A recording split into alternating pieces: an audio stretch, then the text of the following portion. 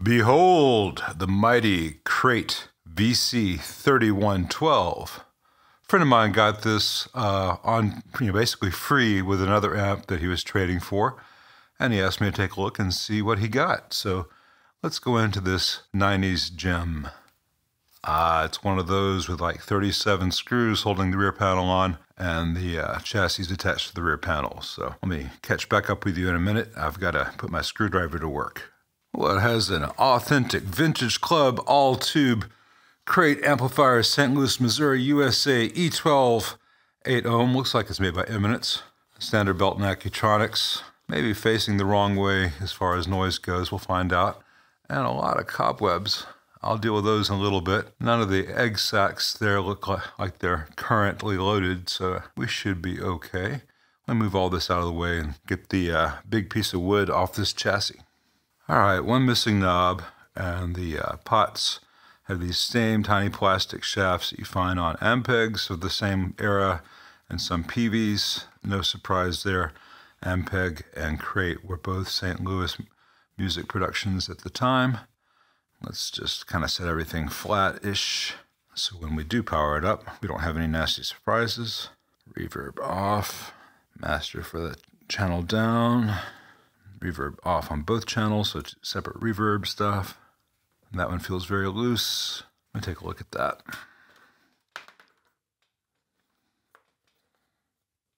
Yeah, I can turn that nut with my fingers. So later all the nuts will get an adjustment. Let's take a look at other things first. Effects loop switch, foot switch, or maybe it's a stereo effects loop. We'll find out. It could be all on one TRS. Hopefully it's not the case. Input jack, quad of EL84s, 4 preamp tubes, pretty stock stuff. Let's look inside. The vintage club series tend to be pretty good amps, within a budget. A lot of nice WEMA caps. I'm not a big fan of the pots they used. That could be said of several companies in this price range, both at the time and now. They have the same Samoa brand caps that many Marshalls do. And these all have some doming. I can't tell quite yet if that doming is caused by this little plastic disc getting hot and then doming up, or whether something is bulging on the cap. But it feels like this one's might be really bulging, like there's electrolytic leaking here. Same for this one. So I'm going to get an X-Acto and cut these open and see, because worst comes to worst, just a piece of black plastic that I've disturbed. But it could also tell us something major is wrong with these old caps, and Samoas were never great to begin with. It's a shame. Most of the rest of the construction is actually pretty good for a single-sided PCB. It's not the highest quality, but they tend to be good. Well, good news for the owner. Once I removed those plastic disc caps, I could see that neither cap was actually coming out. These cross hatches, these are so they can vent. If there's a problem, it'll spill all its guts there, and it can push that plastic dome up. In this case, it gets warm inside these amps, and those plastic domes just moved over the years. I see one thing that might be an issue. Let me show you that. I'm not sure if it really shows up on the camera, but there's some white stuff here that might be coming out of this positive end of this cathode bypass cap, but it could also just be white stuff on the board because it's all in this area that kind of accumulated there. So I'm going to give that a quick little cleaning.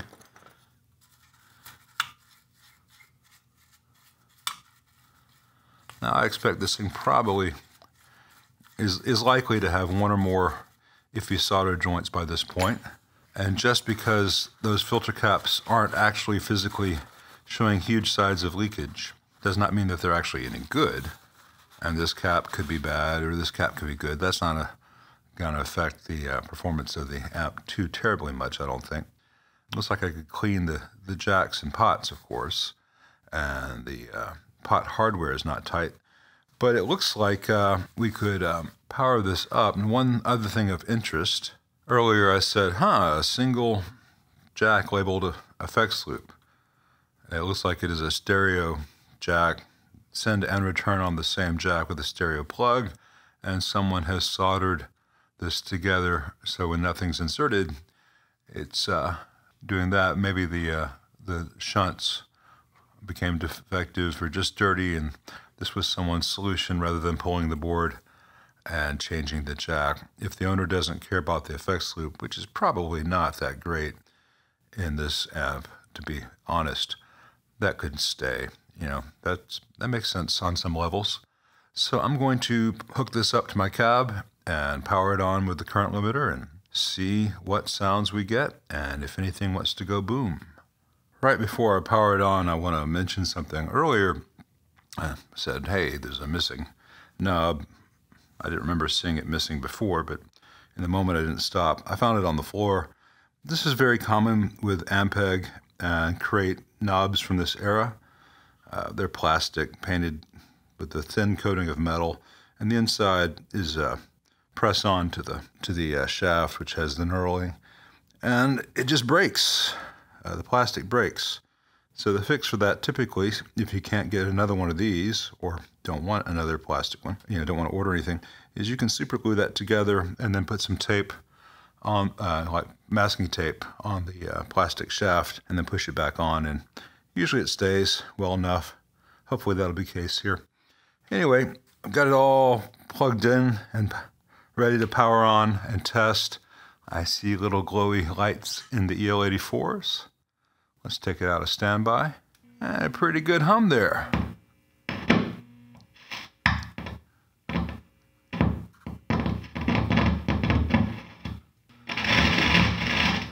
Very dirty pots. Let me power this off. And I want to make sure that all of these screws holding the board in place are tight. Some of these screws are ground connections, which make the ground for the circuit to the chassis. So let me tighten those up and see if that makes any difference. All right, they weren't all as tight as they possibly could be, so let's try that again. And we get the guitar while it warms back up, and see behind all the noise and crackle from probably just dirty pots, maybe a couple of bad solder joints, what the core sound is. And I think I see a little bit of flex in this board over the years where the preamp tubes have been pushed in and out. There's not a screw over there. It's not one missing, it just wasn't there to begin with.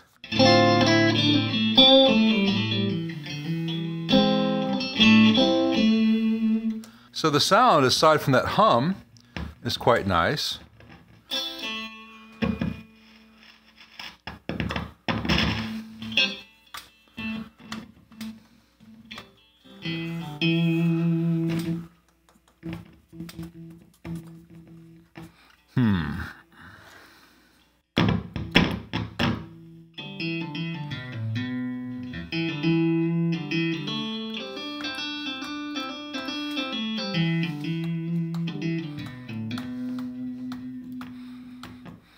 Well, one of the hardest things I've encountered to photograph for these videos are bad solder joints sometimes, particularly ones in shadow like this, because what the eye can see, the camera doesn't quite see as well because there's so much reflection.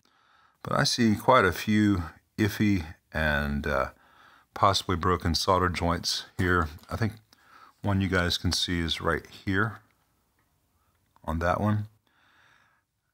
Given that flex that we just heard when I pressed on the board, I'm pretty sure we just have a couple of bad solder joints in an otherwise healthy amp.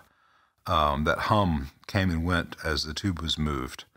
If it was a major problem in the amp, it would be constant. And the sound, other than that, was quite good and quite promising. So I think it's quite worthwhile. I'm going to go ahead and pull this board out and see what we see. All right, so I've got the knobs off. And I promise I don't do any setup work. I didn't come in here and loosen these just to look like I'm doing something on camera, but every one of these nuts can be turned by my fingers, and that should never be the case. I should never be able to, well, that one's tight, so good. That one on that one reverb connection is tight. I should never be able to turn a nut that's properly tightened just with my fingers like that. Every time that happens, all the mechanical stress of using the pot that's supposed to be borne by that pot to chassis connection is just borne by a solder joint that was never designed for that. Let this be a pretty good demonstration. With all the nuts off, this is just flapping. I don't want to get it to get damaged in the meantime from moving things around, so it's going to get a bit of blue painter's tape. Love this stuff.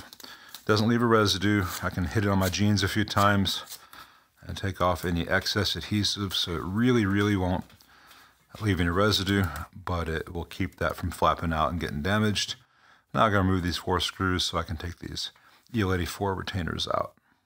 Now let me show you why a lot of techs have a soft spot in their heart for this era of Ampeg and crate. Once the nuts are off the pots and jacks on the front and 4 screws are removed from this board, the whole thing comes out and lifts up with all the wires still attached. Ta-da! I didn't have to undo 37 things or desolder things or have things under other layers, Mesa. So let's see what's going on with this board now. Oh yeah, lots of broken solder joints all throughout here, mostly on the tubes and some adjacent components. So it won't take long to reflow this and it will be infinitely better. And I see some iffy solder joints on the pots as well, and let me show you some others. All right, broken joints on the input jack, same kind of thing over at the foot switch jack, and some broken connections at the effects loop jack as well, which is probably why someone went on top and did that wire, which is kind of sort of a fix, not the best fix. Anyway, some people are now going to be saying, what do you expect from a PCB amp? Blah, blah, blah, blah, blah. This thing's held up really well. The only flaw is that the hardware was allowed to get loose, so all these solder joints went under a lot of stress. If all the hardware had been checked twice a year, this amp may be still in factory fresh condition. You know, there's trade-offs to everything. Take good care of your gear. You can make even an inexpensive 90s crate amp last a long time. So let me heat up the soldering iron and make this thing happy again. All right, got it all recapped, and aside from needing to clean some pots still, though it's not too bad now, it sounded quite nice on both channels.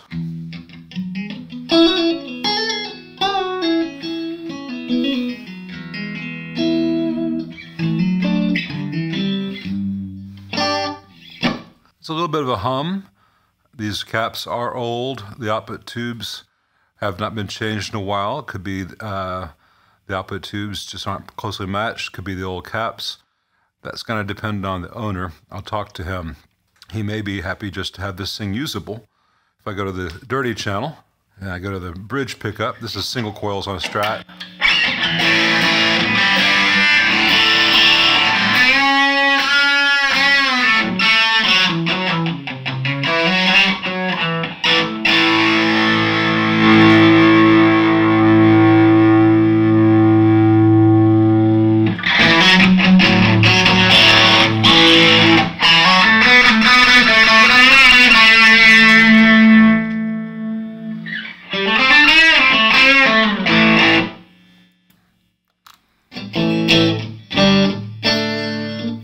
Now, you just had a whole bunch of 60 cycle hum and a little bit of added noise because I'm sitting with the pickups 1.5 feet from the power transformer. So, you know, this was not a demonstration of listen how awesome this amp sounds, but it's so much healthier now. And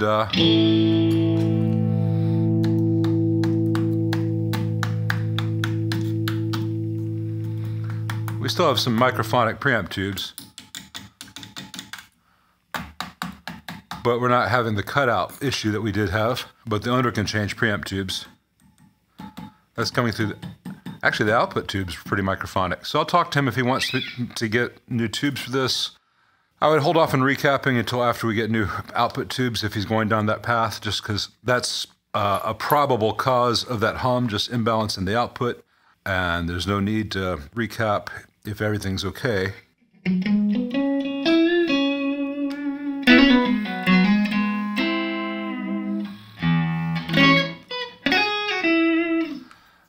So the next things I need to do, I need to sort through all these knobs. Some of them are not broken. Some of them are. These two seem okay. The broken ones, like this one, I'm going to get in there with a little bit of super glue to help that keep from spreading open again. And then whichever knobs end up needing it, I'll put a little bit of masking tape on the volume pots, but I'm going to hold off on doing all that until I speak to the owner, because he may want it recapped. He may say, oh my God, that thing is so promising. There's only, what, 1, 2, 3, 4, 5, 6, 9 caps that would definitely need to be changed out. The cathode bypass caps tend to last a lot longer than the bigger ones.